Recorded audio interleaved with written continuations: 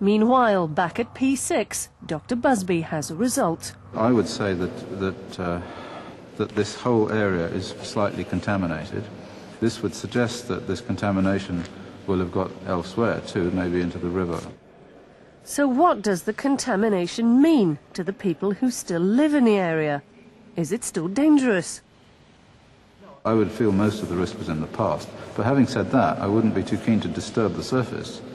It would be quite, in my opinion, best to just leave it be and not do anything more with it. Just let it remain here as a folly to man's production of nasty substances.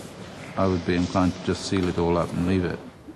Dr. Busby's research is only in its early stages, and North Wales Health Authority strongly dispute his findings. They refuse to take part in this programme, but in a statement, the authority told us they would be conducting their own investigation into the matter. But everyone is agreed that the site should not be disturbed. Yes, the site is polluted, and yes, you could dig it up and take it somewhere else, but effectively you're just moving the pollution you've got here to somewhere else. And the consensus within the established bodies who monitor these things was that you know it's here, leave it alone and monitor. And that's what we're doing. Research into newer and more dangerous weapons may have helped to win the war, but the legacy of these empty buildings lives on. After a full day on the site, David still feels bitter about his father's untimely death and the secrecy surrounding it.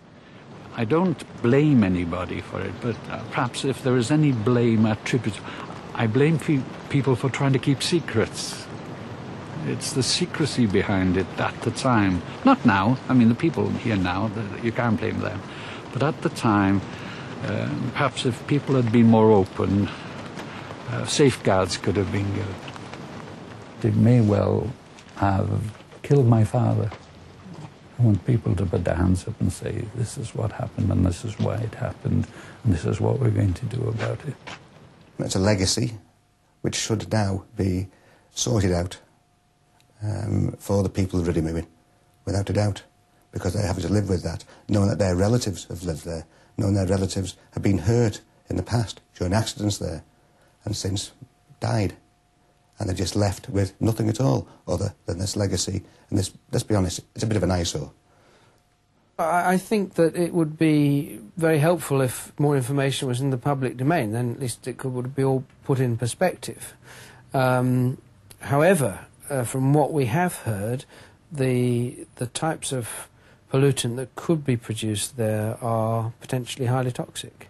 The government is now spending nearly £3 million tidying up and monitoring the site.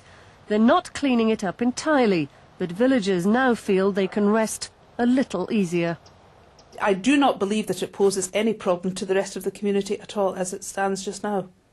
I think we can be much more assured of its safety now that after all these consultations have been made over the last few years, and we appreciate that so long as it is left still, the site is perfectly safe in that sense, and we have to live with it.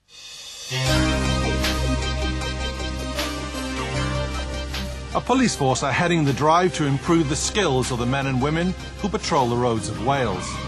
They practice how to deal with the worst conditions before they take to the streets. But more and more police officers are involved in tragic accidents. Wales This Week investigates.